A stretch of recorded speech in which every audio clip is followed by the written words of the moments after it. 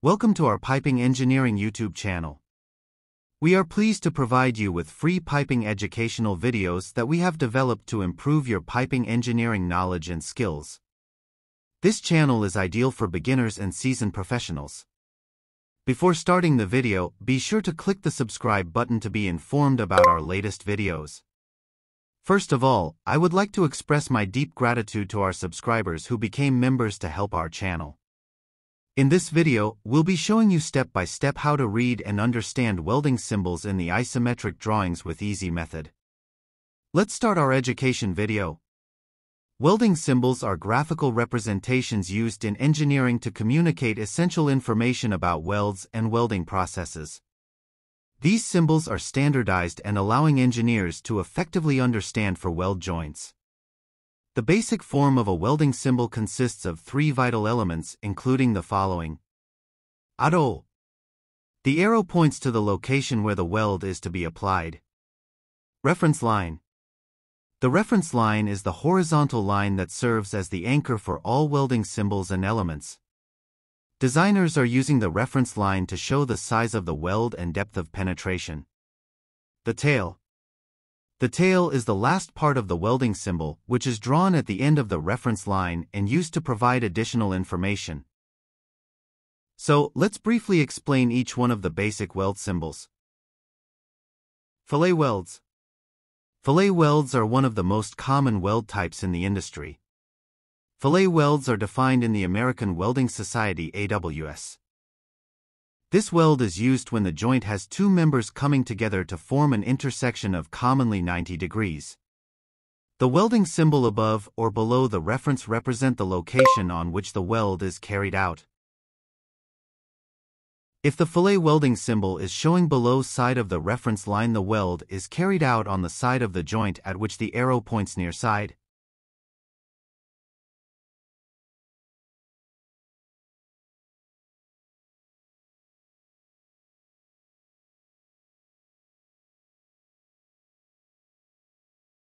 If the fillet welding symbol is showing above side of the reference line, the weld is carried out on the opposite side, far side of the joint.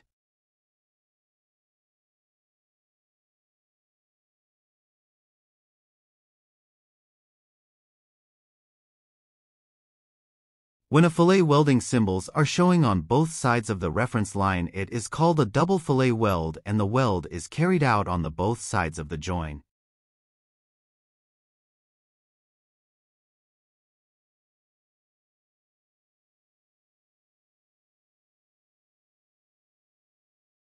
Sometimes fillet welds have circular symbols, which means that the weld will be around all perimeter.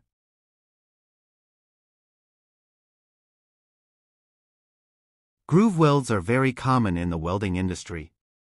In this video we will discuss bevel groove and V-groove types welding symbols. Bevel groove weld symbols. A groove weld is defined in the American Welding Society (AWS). A weld groove is space between two the workpieces. All groove welds require the removal of metal from one face, single groove, or both faces, double groove of the workpieces. All the different types of groove welds contain similar features. Like the basic fillet weld symbol, the groove weld symbol consists of a reference line, an arrow line, the tail. If the groove welding symbol is showing below side of the reference line, the weld is carried out on the side of the joint at which the arrow points near side.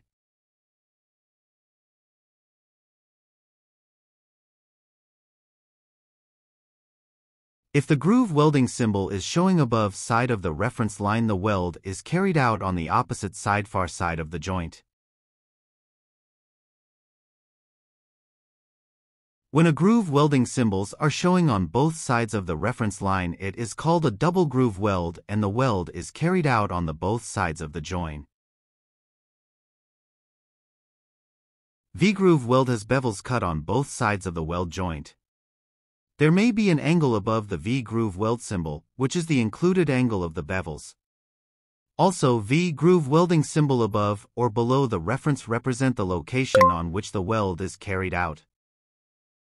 If the welding symbol is showing below side of the reference line, the weld is carried out on the side of the joint at which the arrow points top side.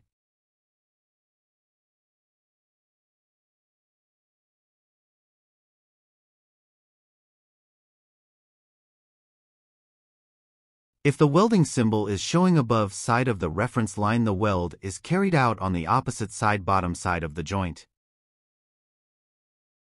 Engineering drawings sometimes call for welds on both sides of the weld metal piece so that you will see welding symbols written on both sides of the reference line.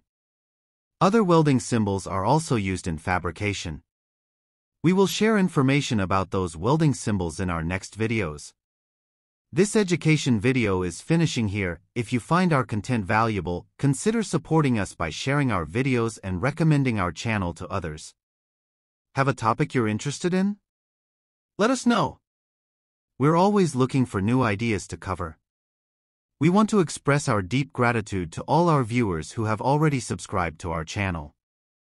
Your support is incredibly valuable to us and motivates us to produce high-quality videos. We couldn't do it without you. Thank you for visiting the Piping Engineering YouTube channel.